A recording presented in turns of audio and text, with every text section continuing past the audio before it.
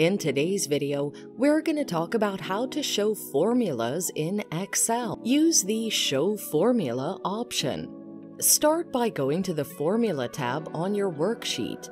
Then select the Formula Auditing Group option.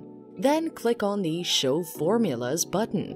When you click this button, all the formulas in your current worksheet will be displayed instead of their calculated values. You can select a specific cell to see the formula precedents in your current sheet. Note that the Show Formula feature is a sheet-level setting, hence, you should turn it on for each worksheet you want to show formulas on. Use the Excel keyboard shortcut. The fastest and easiest method to show formulas in Excel is through the Ctrl+ keyboard shortcut. To do this, start by pressing the Ctrl+ grave accent key on your keyboard.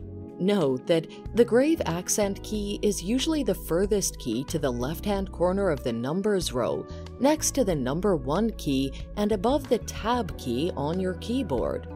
Use the Chow formula feature from the Excel options menu. Another way to show formulas in Excel is by enabling the Show Formulas option on the Excel options menu.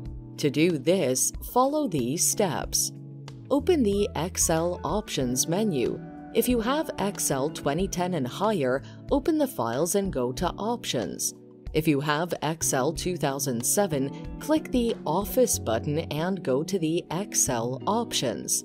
Go to the Advanced Setting option on the left panel. Scroll down until you see the Display options for this worksheet section. Select the sheet you want to show formulas.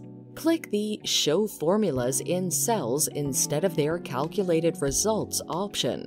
Click the OK button to show the formulas. Though this method is complicated and the longest, it is the best method to use to show formulas in several Excel sheets within your currently open workbook. Note that all 3 methods will show the formulas of the current worksheet. Therefore, to show formulas for other worksheets, you'll have to repeat the same process on each sheet. And there you have it. Thanks for watching. Till next time.